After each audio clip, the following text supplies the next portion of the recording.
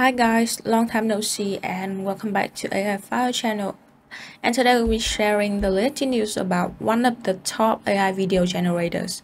Kling AI has just released a new model, and with this new 1.5 model it allows you to generate 1080p HD videos in professional mode.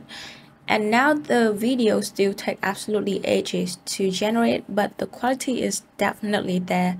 And they have added motion brush, which is absolutely awesome feature, but it only works with image to video. And they have also added in a few different upgrades, so now you can generate up to 4 videos at a time, and the image to video function now supports a duration of 10 seconds and allows adding an end frame in professional mode. And here's the first video example I want to share with you.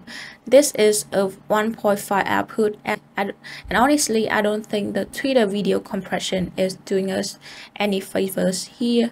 And still you can see the quality is definitely pretty high at 1080p. There are some mushy quality issues due to Twitter, but if you look closely, there's plenty of details and it almost resembles real footage from a video game. And sure, there are some odd AI artifacts floating around, but overall it's really not that bad and it's quite impressive.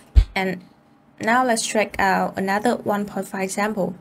And in this clip, we have got Kling really going for those strong emotions. I mean, it might be a bit too focused on the skin details of the woman. It looks like they just stepped out of a skincare advertisement, but honestly, it looks pretty great overall. There's not too much in it and all that weird AI morphings we sometimes run into, and Kling has been able to replicate the human emotions very well in this video. And absolutely, this is one of my favorite examples from the new 1.5 model. It really shows off the detail and clarity you can get with the higher resolution. The file looks good and the people are definitely well rendered, but maybe a bit more realistic movement would help with the quality of the video. But I really like how stable the water bottle is in the corner, and overall the camera movement is just fantastic. Unfortunately, until now this new model is only available for paid users, so I haven't had a chance to show you its quality in real time.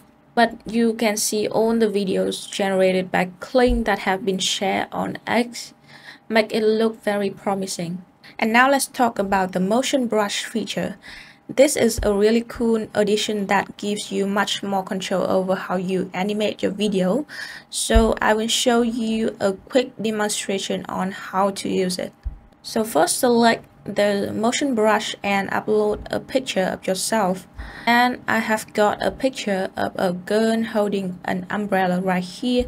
You can either draw the desired motion area in the picture using the brush, or toggle the auto segmentation button so Kling can automatically detect the motion area for you without the need to draw it manually. For example, I will first select her hand and then choose track 1 right here. And now you need to draw a motion path to indicate the direction for her hand. And I will also select the raindrop right here and draw the direction that I want for it. And you can also add static areas for objects that you don't like to move. And once you're done, click generate, and now I will go grab some coffee while Kling does all the work for me. It can take a while to generate, so let's have a look at the results when it's ready. So here you can see that the motion brush effectively handles the motion I want for my picture. The girl raised her hands to catch the raindrops and the rain pours down onto the ground. However, there are still a lot of inconsistencies with the background around her. And overall, I think this feature works well for simpler motions and less detailed scenes rather than more complicated ones. And Kling AI has made some great updates, and I will be definitely experimenting more with them since they are very fun to use. And if you have any thoughts on this 1.5 model, please leave your comments down below. And it would be very awesome if you could like this video and subscribe to our channel if you found this helpful. And thanks for watching, and see you on the next video.